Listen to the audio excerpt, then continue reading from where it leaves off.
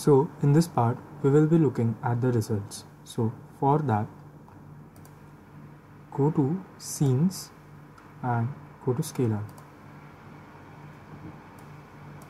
Now go to scene plots, open the scalar, and into the parts add the parts on which you want to see the pressure or velocity contour or any other function. So for now I want to see the pressure contour. So for that I will be selecting my geometry and the symmetric plane.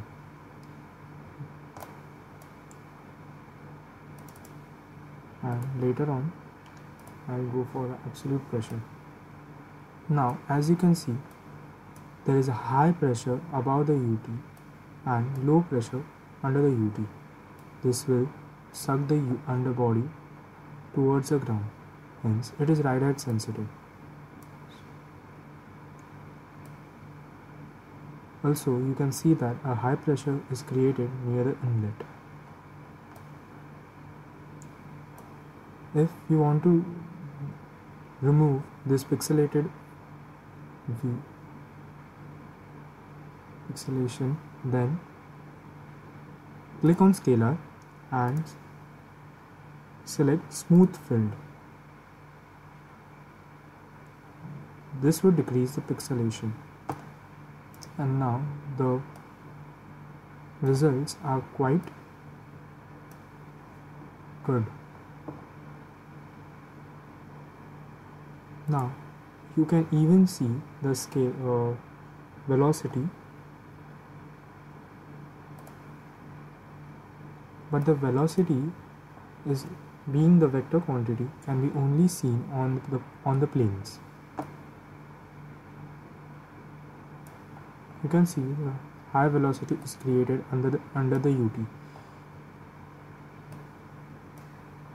Now to see the velocity in the vector form, go to vector, open vector, select parts and select the symmetric plane. Now you can see the vectors are created. If you want, you can change the vectors to line integral convolution. This would create streamline structures on it. You can edit these over here by increasing the step or likewise. These are better. If you want to see the animation of how these streamlines are flowing, then go to animations and select pulse and play. Now you can see the flow properly. Over here near the inlet, the vortices are created. Okay, now stop the animation. Now if you want to see how the velocity is changing along the x direction, then go to simulation,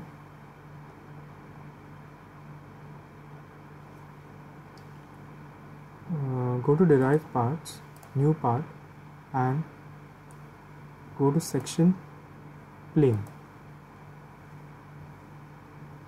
Over here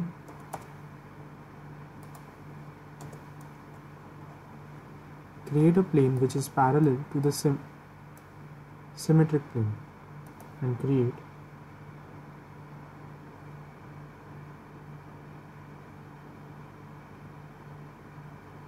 and close. Now you can see a plane is created over. If you want to hide the plane, double click on the section geometry. This would hide the plane. Now go to vector, parts, add the section plane and remove the symmetric plane. Now you can see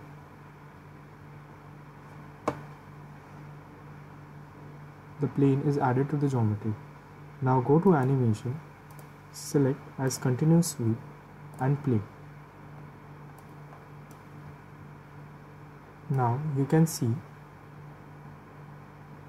that the plane moves along the x direction.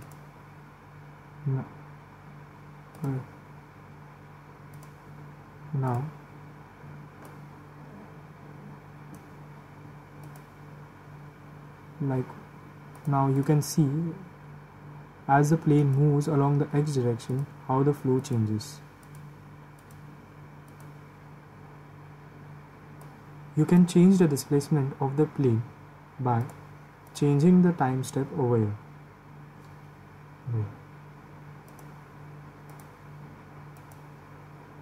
Now if you want to see the streamlines that are created, then go make a scalar or a vector scene. Go to simulation, go to derive parts, new part, streamline, and in the streamline select the seed part as the underbody faces.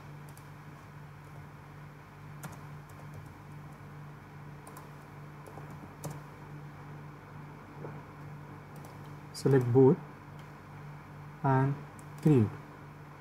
This would create the streamlines that are really very close to the geometry.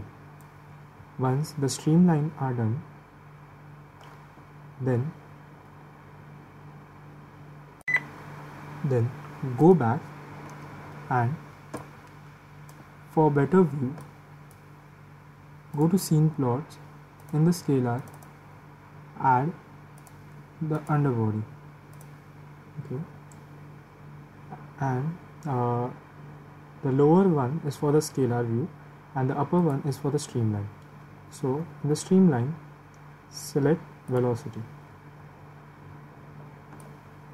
Now you can see there is a quite turbulence created over here, and also there is a huge amount of turbulence over here. Okay, so if you want to see the animation of the streamline, then go to streamline, animation, and select tracers, and now you can see how the flow is around the UT.